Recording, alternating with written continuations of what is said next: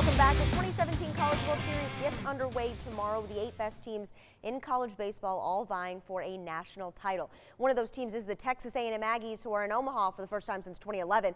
Texas A&M was one of the last teams included in the NCAA playoffs, and no one expected to make it all the way to the College World Series. But they're all about proving people wrong, and they did that in the regionals and super regionals. The Aggies don't play till Sunday, so they had some time today to check out the historic ballpark they'll be playing in.